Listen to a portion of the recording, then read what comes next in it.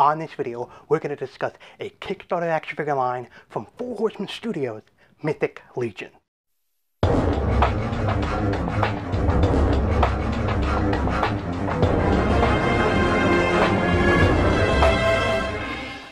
Alright guys, here is the action figures I picked up. These guys right here, I just want to point out, these are from the original Mythic Legion line. And this one right here, scooch over, it's actually a later line that they released. He is probably available on Big Bad Toy Store. So we're going to see if he's actually worth picking up or whatever line. I think initially I want to support this line because it's an independent from the ground up. And you want to support guys like that. You know, you want to support the little guy. So we're going to take a look at the packaging from each figure. And we got this orc figure named Urku. And they got a bio right here. I want to pause it and read that. Not a bad design in the back here. They all have a similar design. Look at that. Very good artwork. Now I'll put this up here if you want to pause. Alright. Got all the other figures in a line. You got dwarves, knights, skeleton dudes, a blue demon, a goblin, a evil knight guy, and a really cool one-eyed barbarian. Got this here. Then I got the dwarf. He doesn't have a bio. He's actually what they call a legion builder. The idea is you pick up as much of these guys as possible and make an army. So, not too bad. It's got a couple of stuff here, and same back, and you can get the bronze, or the black one, or the silver one. Or you could have if it was not sold out. Sorry. Now you have here, this guy I was really looking forward to. This is Asterionn. Yep. Here's his bio. Stop right there so you can pause. And he's pretty cool. And now you got the newer guy. And you got that. Move up here and show that bio there if you want to pause it. Okay. Now, one thing I want to point out before I go into reviewing the figures, I kind of went a little overboard. I don't know if it's overboard or I went for the coolest looking guy, not realizing that I should have gone with different body molds, different bucks. So that's, yeah, I kind of screwed up on that, but I'm going to try to rectify that soon. So I'll tell you more about it later on. So we're going to take these guys out of the package and we're going to check out, see how they are. But here they are out of the packaging, and they're good. They have the potential to be great, and that's the problem I have. I don't think that they're worth the price that they're asking for, especially on Big Bad Toy Store. I got these two guys right here from Big Bad Toy Store, and I got this guy from Soul Horseman's own website. He's a little bit cheaper with, I say a little bit with a caveat, because shipping from them costs about $15. Ouch. He costs about roughly $33. I forgot how much it was. I'll let you know a little bit later. Or just put a post right here, wherever. Right here. Put a price tag right here. Good.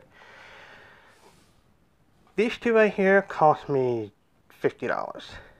And this guy cost me, I would say, $35, $40. So, yeah, we're looking at about close to $100 here. And for each figure. No, I'm sorry, my mistake. Almost $200. My mistake. I don't see $200 worth of figures here. I don't. I say maybe 100. 120, 150. Maybe. But 200? Well, let's go over them, shall we? So we're going to see each sculpt, starting with Urzok here. The sculpt and the paintwork.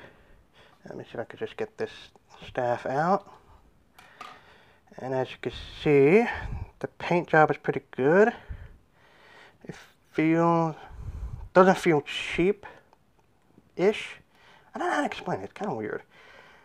I got the gloves right here. I like the belt work. That's good. Let's see if we can, right here. Good use of silver. Not bad. This head sculpt right here. If I can pop it out right there, good. Head sculpt's not too bad.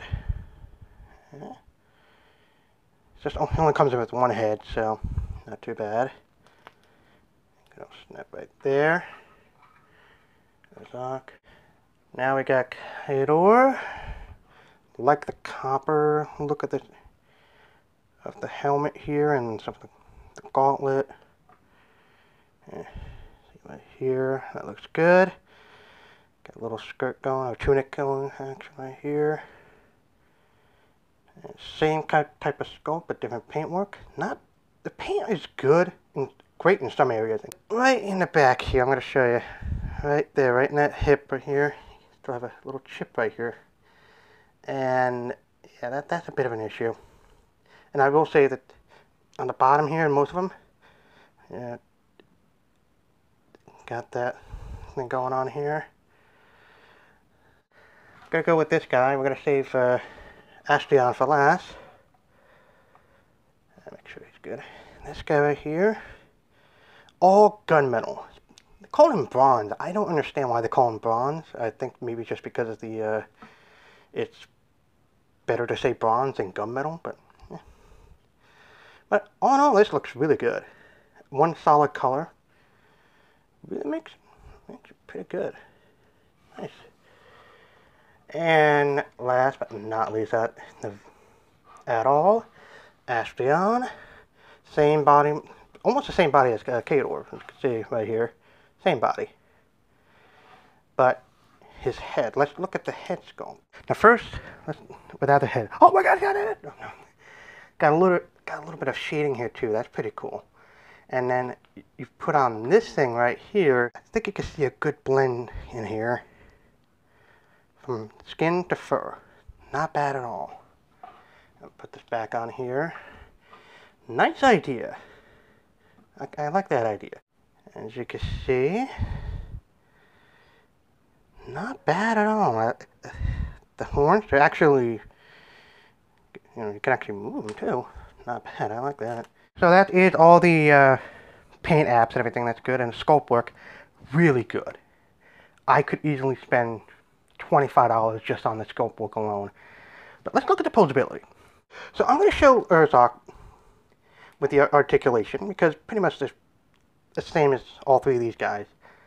Now you got from the bottom, got a good range here, and good up, and good right ankle pivot right there. Got a boot swivel right here, bit of a boot swivel. A single jointed knee right there, and you can see right here a little bit of a, I don't know if I see it right there. This one works, but I thought there was a swivel at here, but yeah, there it is. Yeah, you go. A little tight, but yeah, there is a swivel. Just a bit tight here. And you can see you can go out this far. Probably can go out further without the tunic here, but you can see it's not a ball. It's not attached to the ball too much. It's attached to the actual crotch area. Anyway, you got here a full rotational waist right here. Bit of a crunch forward like that, back that way. So yeah, you can do some dynamic punching pose like that. And let's go with the wrist right here. This way. It gets hindered because of this. And I'm going to show you. See, that part right there hinders it. I'm kind of disappointed in that. That's not ideal.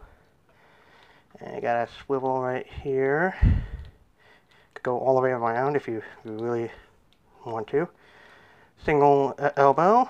Kind of disappointing with the single elbow because yeah, double jointed would have been nice, but then that would have probably made the figure cost more. All right, and you could go around the shoulder and outward this way. Not bad. The head is on a ball, so up, down, left, left. Not too bad. So there is Urza and pretty much these guys right here. So let's look at the dwarf here. Alright, now here is the dwarf. Now let's go back on the bottom. Same type of articulation here and here. You got the boot swivel right here, the knee bends. A little bit more than 90 degrees. Not too bad at all. Swivel right here. They go out. This guy can do the splits. That's pretty cool. So that's pretty cool. Same type of diaphragm. It's on a ball peg. And let's get this axe out of the way. And we got the wrist. I got a swivel by the bicep. Got single jointed elbows. This you could take off if you want. So we'll do that, and we'll just show you how far it can go out. And then it could go around like so. Same ball peg, up, down. And some of the accessories can be moved as well. Each figure is modular. So you could take, if you don't like the bronze on this, you could take the bronze off and put the silver on it. Although this would probably be a little bit off. So, you know, you gotta mix and match and try, see what's best for you. I do believe this is also modular as well. You could put a black hand on the bronze there. It should be fine. And also the accessories on the horns, they come off. Pop these guys out. This one had a problem with this horn because it's just not, it's very easy to pull out. Have a seat or a little belt you can put around them. You can see I have a Kador. The only problem is you got to be really careful how you put them on. I have it with the hammer back here, but I'm going to try to get it out right here because I'll still keep this on, but the hammer, I love the hammer, by the way. Look at this. Nice, good, got a good patina going. That's awesome. Doesn't have blood on it though, but either way, it looks good. Now, the issue I have with Kador is back here. The strap broke off. Yeah, that broke off. My fault because I had it way up the shoulder here. I think you're supposed to put it down further, so I could do that. Now, in order to do that, let's just get rid of these swords here. And take off his hands, not a big deal. I would put the swords on the hand first, then put it on the arm. That way it won't snap off or doing that. Just your focus all on this too, so make sure you put the hands on the sword first. Now, like I said, these guys are modular. You gotta really pop. This guy's kind of tough because not only am I trying to do this, but got this thing right here. And I don't like that.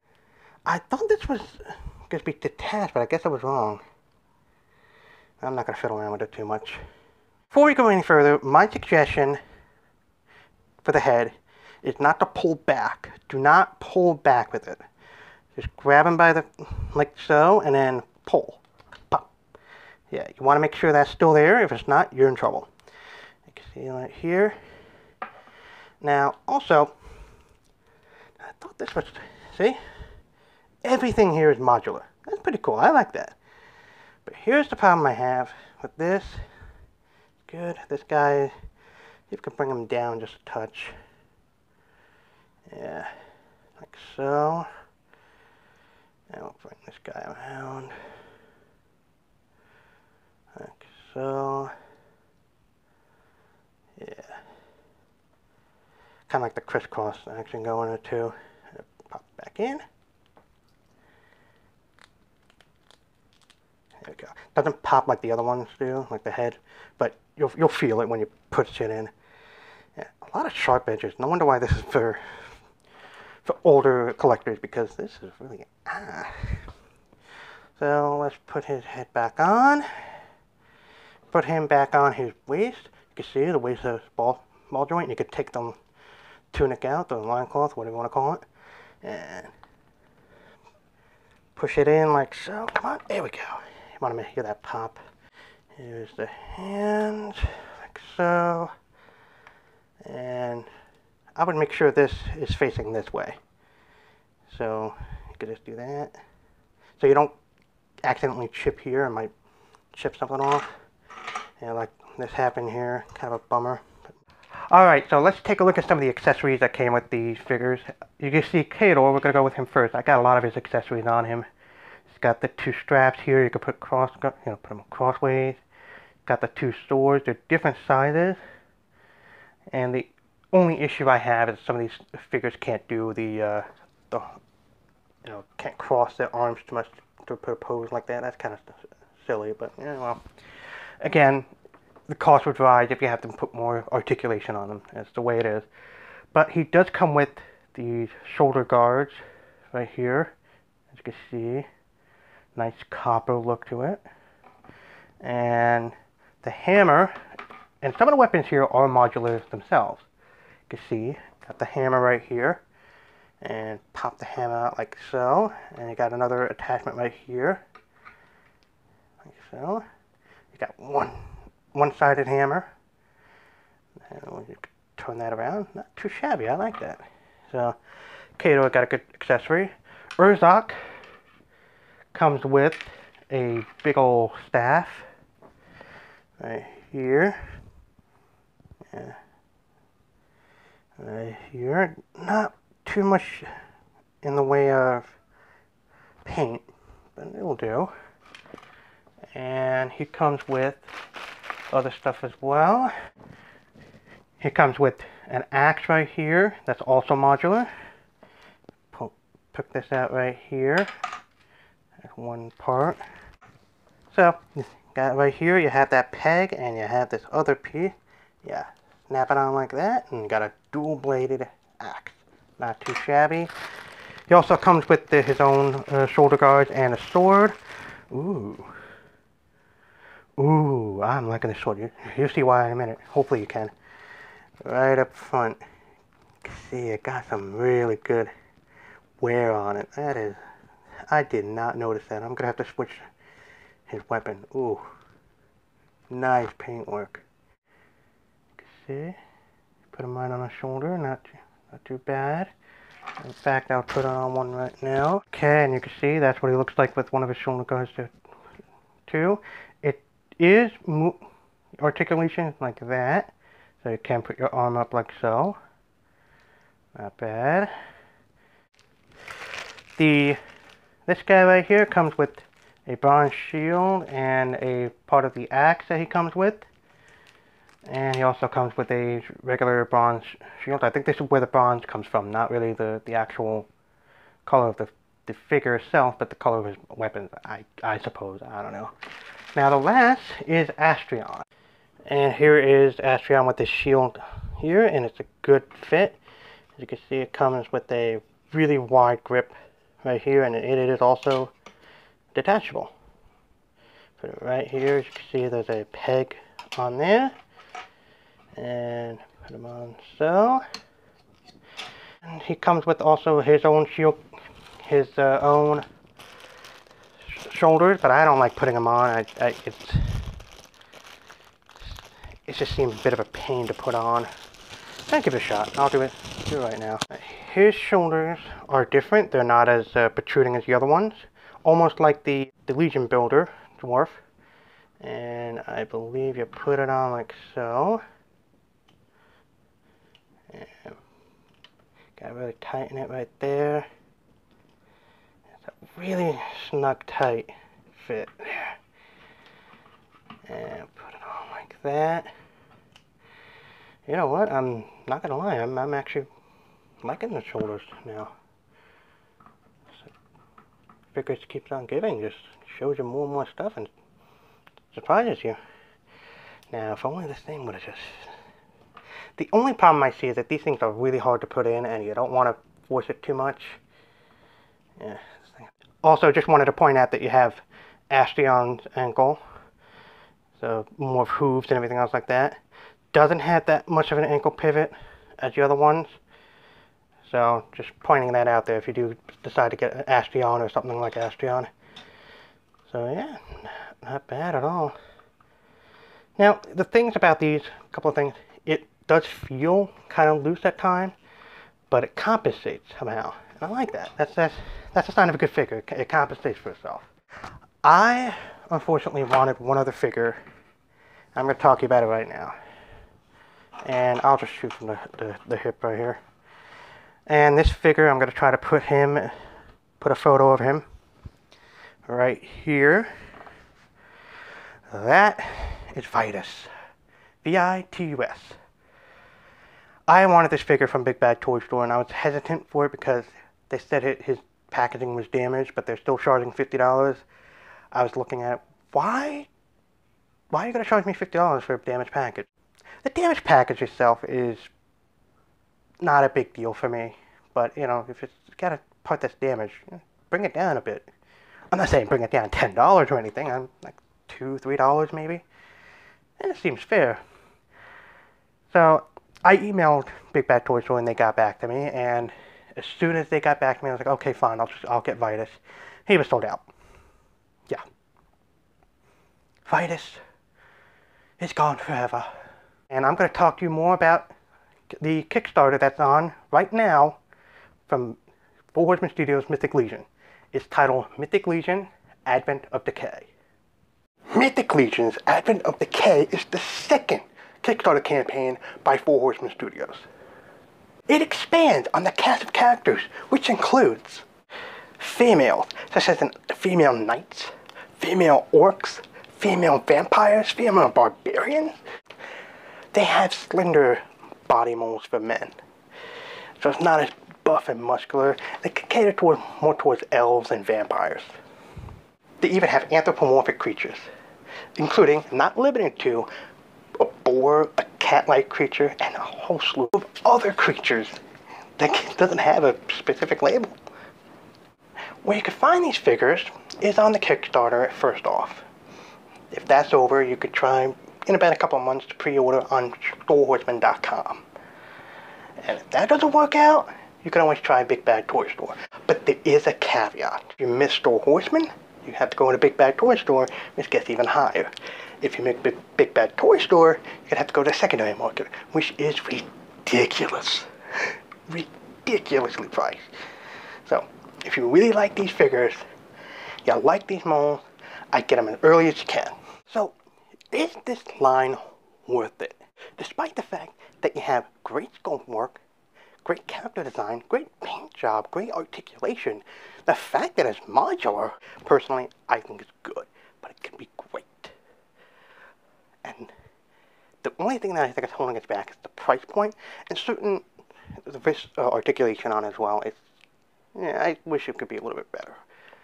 But the price is where it hurts. Now, I've read somewhere that they are considering maybe doubling down the paintwork so they could have a lower cost, kind of like the Legion Builder. And I hope they do that, because I think they have something on their hands. Especially someone during Toy Fair, I think Pixel Dan's interview, I'll have a link down here. The head of Four Horsemen did something that would have been so good. If we want good figures, we have to put the money into it. My opinion, I'm satisfied. I am satisfied. I'm not greatly satisfied. I'm not over the moon with them, but I want to be. That's why I also put down the second Kickstarter, because I have a lot of promise there. This is why this industry needs people like Four Horsemen Studios. I back this Kickstarter because it shows promise. It shows something can be done with people that have passion for this industry, that have passion for action figures and sculpt work. I want to support that. And that, to me, is worth it.